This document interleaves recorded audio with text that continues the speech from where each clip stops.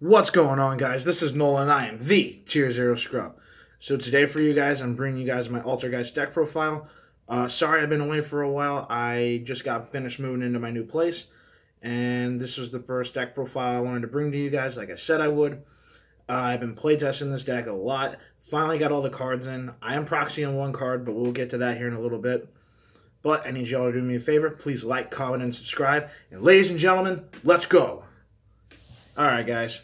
So this is going to be my new competitive deck going forward. Like I said, I've been playtesting this deck a lot, and it fits my playstyle to the best of its potential. Or sorry, to the best of its capability. And it has so much potential. I'm super excited to take this to the Indianapolis Regional on November the 4th. So if you guys are there and you recognize me, please come up, say, hey, you got a card for me to sign. I'll be more than happy to do that. But anyways, let's go. So starting off with the monsters. You can't play this deck without triple Altergeist Mellowseek. Plus, also got to have the one misprint. Anyways, Mellowseek, able to attack directly, and once this card deals battle damage, target one card on your opponent's field and pop it.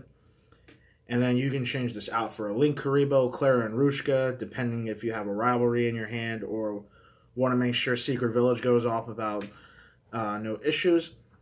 Mellowseek is just that Swiss Army knife for the deck, and it's just very, very good. Especially in combination with this triple Altergeist Marionetter. So everybody knows its burst effect. When Marionetter is normal summoned, you can set an Altergeist trap card from your deck to the field. What many other people I don't think really know, Marionetter can target a Mellowseek or any other Altergeist in the graveyard and tag out. It's really good in combination when you have Hexia and Protocol on board, so that way you always have a negate and a search afterwards. So Marionetter really good, and the highest attacking Altergeist in the main deck. Next, the best card in the main deck, triple Altergeist Multifaker. Activate a trap card, special summon this from your hand, and another Altergeist from the deck.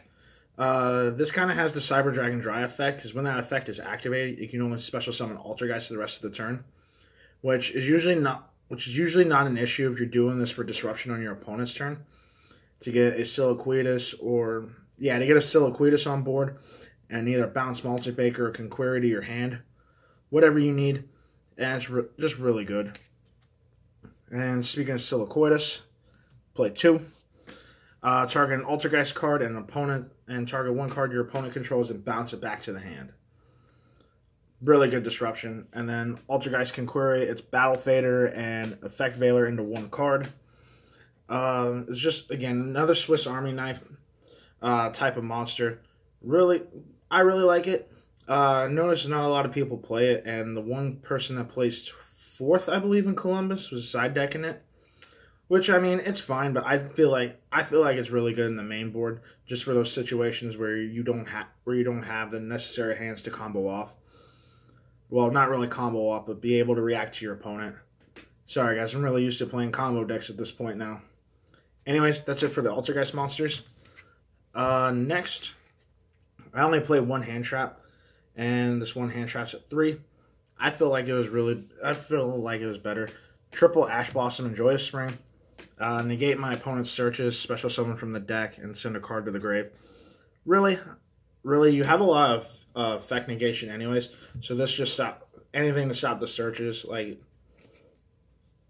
Anything to stop searches. You have a lot of ways to disrupt your opponent, and this is just another one. Unfortunately, this deck can't play Droll and Lockbird because we just don't have lethal damage on board enough times throughout the game to really use Droll. Which that's okay, my side deck more than makes up for it, but we'll get into that in a second. So triple Ash, and that's it for monsters. I only play 4 spells, and in testing, I feel like this was better. So we're going to get right into it. We have 1 Pot of Desires and 1 Pot of Duality. So I'm not playing Shared Ride. I like Shared Ride, but it's very situational, and I feel like it's better in a going second deck. Don't get me wrong, Shared Ride is a fantastic card. And I am not discrediting it, but I felt like 1 Pot of Desires and 1 Pot of Duality was just better. I mean, it's relying on my opponent to search a lot, and other than in the Sky Striker matchup, you really don't see a whole lot of searches going on. So I felt like Desires and Duality was just better to automatically get that +1. And then for the other two spells, we're playing 2 Secret Village. Again, your whole deck's spellcasters, so I didn't see any reason not to play Secret Village. I mean, being able to shut off your opponent's spell cards is really good. And again, your whole deck is spellcasters, so having a spellcaster on board for this is not an issue. And to me, I view it as the second and third copies of Imperial Order. That's just my personal opinion. Come at me in the comments if you disagree. That's it for spells. And now for the trap lineup. We're going to play 2 Protocol. Really good, very searchable when I'm comboing off. Or, well, not really comboing off, but I usually like to end on a board of Hextia, Marionetter, and then have a Protocol set from the Marionetter, and then tag out into Mellowseek. So this way, no matter which one my opponent activates that can disrupt me a lot, I can either have a spell and trap negate through Hextia to pop the Mellowseek, and then Mellowseek get me another Marionetter for next turn. Or I can use Protocol to pop the Mellowseek to negate a spell or trap, like Reincarnation, Light Stage, whatever. And then, yeah, just having that setup is really helpful. And again, it just brings the deck to its full potential. The last Altergeist named trap card is 1 Manifestation. So I was testing this at 2. I feel like it's better at 1. It's very recurable, especially when I can have Silicoitus on board with a Hextia. So like I can pop my Marionetter, and if I have to pop the Mellowseek, activate Manifestation, get back Marionetter to bring it back to 31, and then combo off a Multi-Faker and so on. Then we have triple Personal Spoofing. Being able to trade out into the Altergeist that you need is really good. There's not a lot to say about that. Alright, and now to the one card that I am proxying, and it annoys the crap out of me. And hopefully the seller from TCG Player gets back to me as soon as possible. But triple Infinite Impermanence.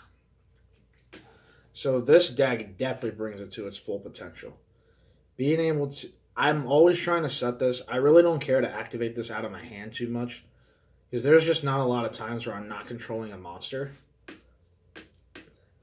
And then being able to negate an effect and then combo into Multi-Faker and just keep going. Good. Infinite Impermanence is such a powerful card. Like, there's not much more to discuss about it. And then the one Floodgate that you play is Rivalry. So, Rivalry is really good. Again, your entire deck is Spellcaster. If your opponent's playing like multiple types of monsters, then Rivalry just kind of shuts everything down. Really good card. I love this. And then this deck loses heavily to Gozen Match. Like, if you hadn't noticed, the attributes are all over the place, and I lose heavily to Gozen Match. To out it, we have 2 Heavy Storm Dusters. Or triple Heavy Storm Duster, I'm sorry. It's basically Twin Twisters for the deck in trap form. And again, really good if you have Multi-Faker in hand. And so, I got this next idea from Bodum. You know, the Altergeist player that plays second in Worlds and topped in UTEC. I think that's how you pronounce it. If I mispronounced that, I apologize.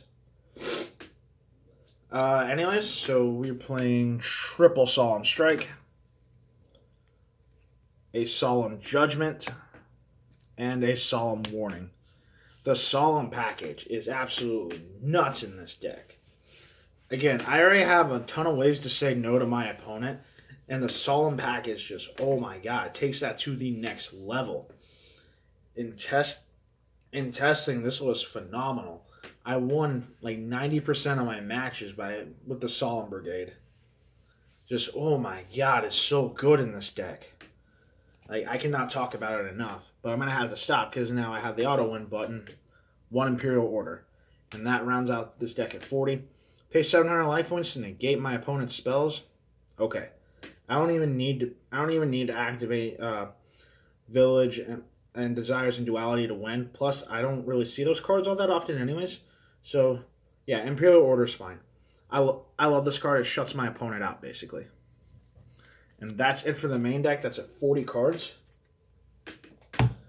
So, we're going to go straight into the side deck. This side deck is just phenomenal, and I got a lot of ideas for this side deck. Is just awesome. So, we're going to play 2 copies of Ghost Reaper and Winter Cherries. So, this is strictly for Goki.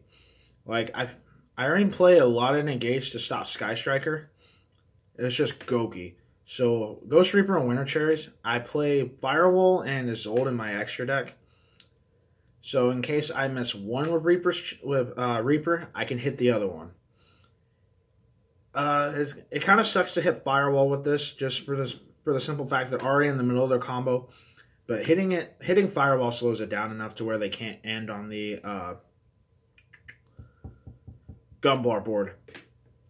So, I really like Ghost Reaper, and I think it's very good. So, like we just talked about, though, you can't play Droll in this deck.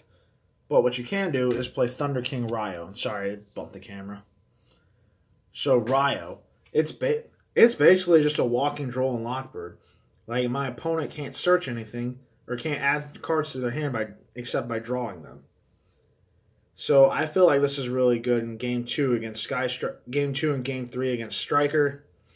It's just a nightmare for Trickstar to get over.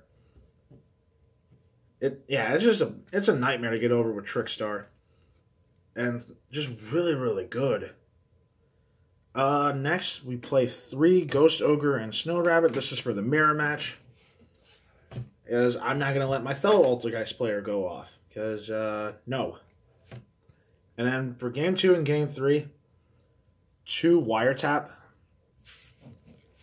Again, because I know Game 2 and Game 3, they're going to be citing Reboot, Evenly, whatever, just to stop me from going off. So I figured having a way to negate that and keep going with my own plays, I felt like Wiretap was just really good for that. And again, it's just another card you can flip up and just keep going with Multi-Faker and whatnot. Next, I'm going to make people pay for playing Twin Twisters, MST, and whatever. Triple Waking the Dragons. Yes, I play Ultimate Falcon in the extra deck. So, if you want to play Twin Twisters against me, you're going to regret it. Because I have a Warlord and an Ultimate Falcon waiting on you if you do. And then for the last card, and then for the last 3 cards in this side deck, triple evenly matched. As you guys can tell, I may have been away for a while, but my Stellar's still here. Ha ha ha. Anyways, evenly matched. If I don't draw the most optimal hand, evenly matched just says reboot.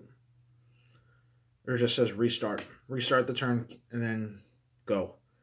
Again, there's really not much to say about evenly matched. It's just a blowout card. That's it for the side deck. Now off into the extra deck. You play 1 Link Karibo. Because again, it's a card you use the 1 Meloseek for to get your search. Clara and Rushka. Kind of for the same reasons. And then Akashic. So Clara and Rushka and Akashic I use to play if I'm playing under Rivalry and if I need a spellcaster on board for Secret Village. Akashic's really good. It's basically like another pot of duality for the deck, essentially. Clara and Rushka is just something I can use with Meloseek again if I'm playing under Rivalry or I need a spellcaster on board for Secret Village to continue. Then I play 3 copies of Altergeist Hextia. Again, Hextia, really good. Hextia is just a boss. I always have to make sure I need to have a Marionetter underneath it. I want to use it to its full potential. And again, being able to tag out from Marionetter back to a Meloseek in my graveyard and have a constant negate on board and with a set protocol, really good. Hextia is just a must at 3. It's your lethal damage card for this deck. And again, you can just keep pumping this thing up. And then I play 1 Altergeist Prime Banshee. This doesn't come up as often. I think in testing I only made this once. But in theory it's good.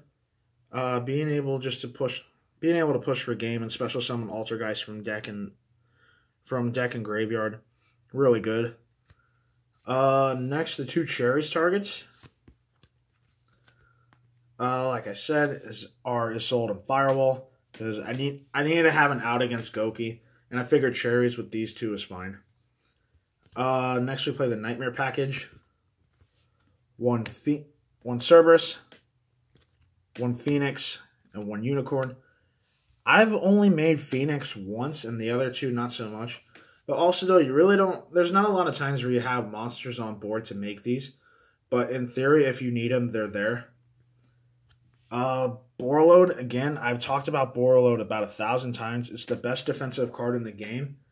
And if I need to, for whatever reason, it's a really good Waken the Dragon target.